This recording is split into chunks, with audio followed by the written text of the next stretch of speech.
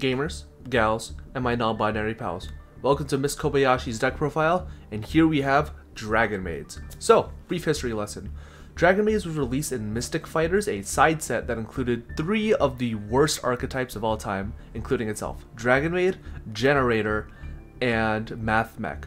So Dragonmaid's gimmick was that they had small dragon forms, who were Dragonmaids, who would be able to tag out in the battle phase into their larger dragon counterparts, and then tag back into their smaller form at the end of the battle phase, and sort of get a nice little like resource battle loop. This ended up being awful because of a multitude of reasons, but basically their normal summon was extremely weak, and it was only able to gain access to the large dragons. Additionally, what do you end on? You cannot end on a single card, and their fusion spell, Dragonmaid Changeover, would only allow you to go into House Dragonmaid, which has no quick effect, and its only effect was that if a dragon monster you control returned to your hand, you could target a monster your opponent controls and destroy it. This was terrible. It had no extension tools, and anyone trying to play Dragonmaid was basically just trying to play Dragon Link, but like a million times worse. And this deck was laughed out of the community until Eternity Code, where they released this Chamber Dragonmaid, where it differs from cards like Parlor or Kitchen, where they're focusing on the big dragons and getting access to them. Chamber Dragonmaid focuses on the spells and traps, and they got some really good ones. They got Dragonmaid Tiding. Well, I guess they only got one good one, but anyways, Dragonmaid Tiding allows you to target a dragon monster you control and a card your opponent controls or is in their graveyard and bounce them to the hand. And Compulse is really fucking good when you consider how many decks cannot really play through one specific type of interruption in this type of form. Obviously, just a Compulse wouldn't be good enough, but when you've got spheres in Compulse, that's when things start getting a little bit hairy. Literally, when Tidying Spheres was on the board, I think it had an 87% win rate during Virtual World format. That's how good it was. So yeah, we are playing a deck that sort of really emphasizes on just trying to loop this sort of interaction of just keep bouncing our opponent's board, summon big boss monsters, and choke the life force out of them. So let's just get straight into it. We've got 3 Black Metal Dragon. Black Metal Dragon is our best non-Dragonmaid normal summon because it allows us to get into Red as Darkness Metal, which can obviously revive the Black Metal, or special out something like a Chamber or Parlor if we want to search or Foolish something specific, and then just link those 2 into the Heavenly Spheres. Really good stuff. Next we have our Dragonmaid normal summons. 3 Parlor Dragonmaid and 3 Chamber Dragonmaid. Parlor Dragonmaid is able to act as a Foolish Burial for, say, Dragonmaid Tiding in case we want to make a 1-card Spheres, or something like Lorpar if we want the big dragon, or Changeover if we want access to the fusion spell. Chamber Dragonmaid, it adds a spell or trap.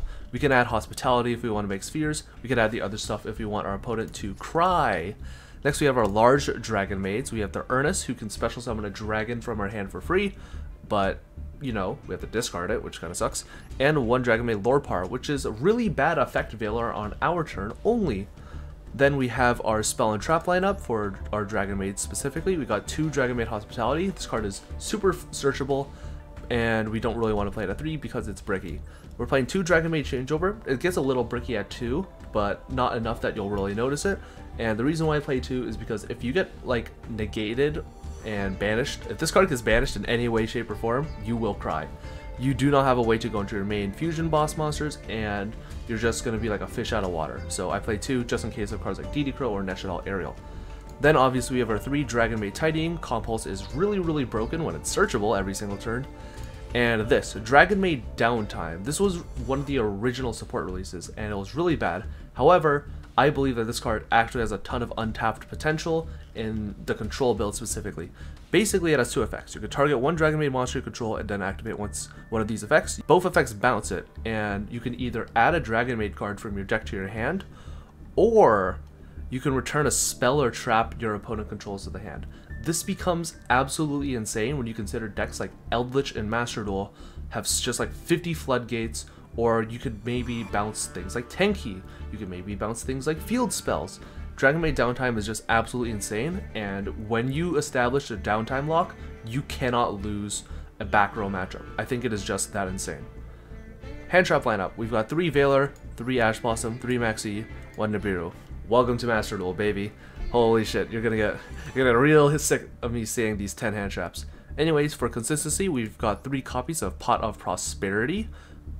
We could play Extravagance, but I hate banishing all of my Dragonmaid boss monsters, which is really frustrating whenever that happens. Honestly, you need the multiples over the course of a longer game. And 3 World Legacy Guard Dragon as our extension tool. Then, just as a generic, sort of, counter trap, we're playing 3 Solemn Strike. This can honestly be anything. I recommend cards like Ice Dragon Prison, or even more hand traps if you really want to go down that route, or maybe blind going second cards, such as Lightning Storm or Droplet. I'm just trying to play a very vanilla build, so just take this as a skeleton. Solemn Strike, very cool card. And then we're playing 1 Nurse. The reason why we're only playing 1 Nurse is because Nurse doesn't do anything on her own. She is mainly a target to special off of our Heraldic Spheres of the Heavenly Spheres, because Nurse Dragonmaid is a reborn, and usually when we go Spheres, we're going to summon out our Nurse. Nurse is going to bring back like a Chamber or a Parlor. We're going to get additional adds, and we've got 2 bodies protecting our guys. It's going to be really powerful stuff. So, let's get into the extra deck. We're playing 2 House Dragonmaid and 2 Dragonmaid Xiao. You can arguably cut one of these because they tag out to each other continuously, but obviously if something gets like negated or destroyed, that's when things start getting iffy. Dragonmaid Xiao obviously has the revive effect, so ending on her and being able to revive something like a Chamber in defense mode is really nice stuff. Next we got 3 Pisty, 2 Striker Dragon. These are basically just link 1s that you can send your Dragonmaids to get them into the graveyard that don't really have any confliction. You can play a small rocket engine if you're into that, but I am not, so fuck that. Next we're on 3 Heraldic Seal of the Heavenly Spheres. This card is absolutely broken. Once per turn, while it's in the extra monster zone, you could tribute a monster from your hand or field, and you could bounce any face-up card to the owner's hand. This includes your own card, so if you want to bounce stuff like your own World Legacy Guard Dragon, you're absolutely able to.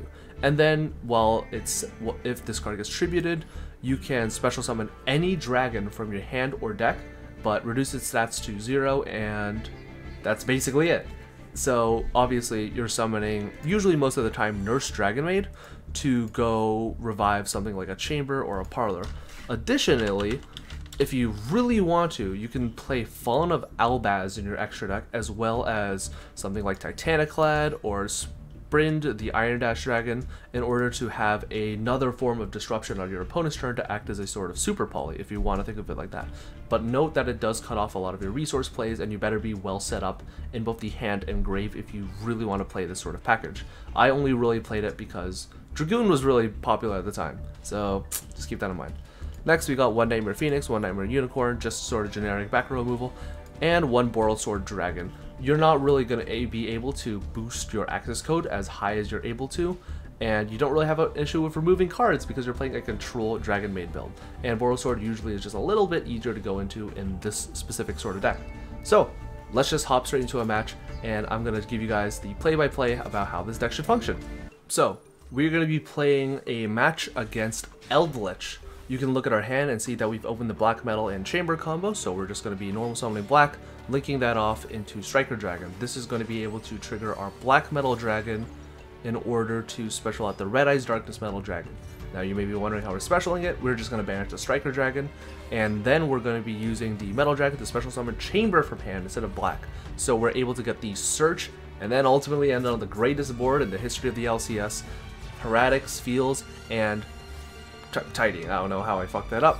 And yeah, this is basically going to be your board 90% of the time. Just Spheres, Tidying, and maybe a hand trap or 2. So our opponent's going to lead with the Pot of Extravagance, and not a whole lot we could do. But they're going to go for the Curse Eldland. I really don't want them to be able to search the Eldritch, so we're just going to go ahead and bounce that to negate it. Because if they Eldritch us, that completely turns off our Heraldic Sphere line, as well as our Tidying, which could get really rough. We're going to Spheres, bring out Nurse. Nurse is going to bring back our Chamber. And then we're going to go Chamber, Search, Downtime, because obviously if they're playing Eldritch cards, we're going to be wanting to able to bounce those back and set up the Downtime loop. They're going to set 4 pass as well as put Eldland on the board for some godforsaken reason. Standby phase main, we're going to normal summon a Chamber Dragonmaid. In this sort of scenario, I kind of want to just establish a Xiao as fast as humanly possible. So yeah, they're going to chain Imperial Order, but it doesn't really matter because guess what? We've got Dragonmaid Tidying. We're going to be able to bounce our Nurse back to hand for follow-up plays and get that Imperial Order out of the board. They're going to chain Rivalry of the Warlords, which is completely fine with us because literally every single card in our deck outside of Nibiru that summons is a dragon, so that's pretty cool. Anyways, we're going to go straight into Xiao by using the Lorpar and Chamber Dragonmaid. And yeah, Xiao's going to hit the board. I just kind of want to prevent any errant back row. They're going to activate Huaquero in order to chump block. At the start of the battle phase, we're going to tag Chamber Dragonmaid out for Lorpar. Lorpar is going to run over the Huaquero. They're going to go for the Scarlet Sanguine, and we're going to change Xiao because I don't want them getting any access to Eldritch again. Cutting Eldritch off of their main boss monster is extremely critical. So we're just going to go into a house, and we're just going to get in for a fatty 3k. Main phase 2, we're just going to set 2 pass. Not a whole lot we can really say about this. Unfortunately, we don't have the additional Tidying, but we do have the downtime loop. They're going to go for the Cursed Eldland, and we're going to go for downtime just to basically negate it. They're going to chain Elixir of the Scarlet Sanguine, probably just set a Conquistador. I don't actually know what they're going to send because it's been like 10 minutes since I saw this replay. They're going to set Conquistador, we're going to downtime, bounce the Eldland. Because Eldland is a continuous spell, it's going to negate it. And they're going to go for the Pot of Prosperity. They're really digging to find their Eldritch. And unfortunately for us, they reveal 6 trap cards. God damn it, I fucking hate this now. Eldritch in best of 1 formats is just so oppressively annoying because of what you are unable to really respond to these stupid floodgates. They're going to add Tikaboo, which is really interesting when you consider Eldritch kind of loses to Tikaboo. Because guess what? All their trap monsters are, you know, whatever. We're gonna tidying banish itself in the end phase. A special summon Nurse from hand. Nurse is gonna bring the Chamber Dragonmaid and is gonna search the tidying. They're gonna chain the Tikaboo and we're gonna chain the downtime to bounce our House Dragonmaid in the standby phase. Unfortunately, we will not get the revive effect, but we are going to be able to get rid of the Tikaboo so we can continue our plays. We're going to normal summon the Chamber Dragonmaid. I don't really know what we're searching. We're just going to search the Hospitality since we already have access to everything. We're just going to bounce it back with the Changeover Engrave, but they're going to flip the Vanities. Again, really questionable picks from the Eldritch player, considering that their deck kind of relies on special summoning trap monsters. We're just going to swing in for a nice 400. We're going to set our hand so we don't have to discard for hand size. Arguably, we could have discarded Lorpar, but whatever. They're going to set something. They're going to set a trap monster, but again, that card is completely dead, and they just have to pass. During the draw phase, we're just going to go standby main and straight into the battle phase after summoning a Chamber Dragonmaid. But unfortunately, that does trigger the Solemn Judgment, and it does trigger the Vanities. We're going to go for the Dragonmaid downtime to try and bounce something else on their board, just so we don't really have to contend with it, because we 100% have the extension in the Dragonmaid changeover. They're going to chain Elixir, and we're just going to chain Maxi, because might as well just get the trade in. So Maxi is going to resolve, and then they're going to be able to get their special off of the Scarlet Sanguine. That's going to net us a draw. And then by the end of this, we should be able to get something on the board. With cards such as the Hospitality Follow-Up, as well as the Tidying, I'm really not feeling too worried about how this whole game's going to go. So, Xiao's going to be hitting the board. We're just going to hit the Tidying, because we honestly just do not care. We're just clicking buttons. They're going to chain Conquistador, and we're going to chain Xiao. This is where bounce interactions and rulings really come up into place, because Tidying doesn't have to bounce both to hand for the cost. It only has to target 2 of them. So even if one of them leaves the field, the other card still gets bounced. So this is why stuff like Seal's Tidying is so powerful. And because of that interaction, we're able to summon House and clean up the game. So let's go over some pros and cons. 1, the deck is very, very consistent. You've got 9 normal summons, you've got so many ways to find those normal summons, and the combo pieces you really need are very few and far between. All you need is like a couple back row and a normal summon, and basically you're going to be off to the races and being able to consistently find answers to your opponent's plays.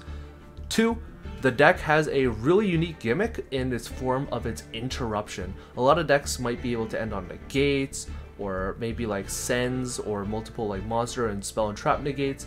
This is a deck that revolves around bouncing, and a lot of cards, although they might resist destruction, they don't resist spinning, and this deck is just extremely good at being able to do stuff like that. in the form of spheres and obviously tidying. And 3, the deck is extremely sticky. If you give this deck an inch, it will take a mile. There is no turn 3 against Dragonmaid. If you stall for just 1 turn against Dragonmaid, and you don't try and interrupt their plays, they will kill you. Not maybe by OTK, but they will kill you in terms of resources. Very similarly to how decks like Subterra are able to, if you just give it like a turn. They will just accumulate so many resources, so many ways to out-resource you, so many interruptions that it is just impossible to play. And the cons. 1, it's not amazing into very, very heavy combo decks. Very, very heavy combo decks, stuff like Drytron and Adamantipator, you need multiple forms of responses. You need about 3 to 4 pieces in particular, and although some hands might lose to just a singular piece, such as normal summon Doki, and you just bounce that motherfucker as soon as it hits the board, unfortunately, decks like Drytron and better Adamantipator hands are just able to play through those boards a bit more easily than, say, more mid-range decks, such as Salamangreat. 2, the deck has a pretty low power ceiling. Although the gameplay is consistent and powerful, this is as high as it'll ever get. The absolute best you're going to be able to end on is like Xiao, Seals, and like 2 back row, which is extremely powerful in itself. But when you think about it in the grand scheme of things, where decks like Adamantipator are setting up 3 negates, a spin, an extra deck locking you, and a generic Omni negate, that's a pretty big power disparity. And 3, this deck is expensive. Like, holy shit, do you see those ultra rares? Like, fuck. Like 3 spheres. Holy shit. Overall, I'd say if you're a fan of dragons or Miss Kobayashi's Dragonmaid, I would be very, very invested into trying to build this deck, if you have the resources, of course. Mostly the main deck is just generic staples. The extra deck, however, can be a bit pricey, but overall, if you want to play a nice, fun control deck with a little bit of flavor twist that isn't, you know, set 5 pass, I would really recommend Dragonmaids. That's gonna be it. See ya.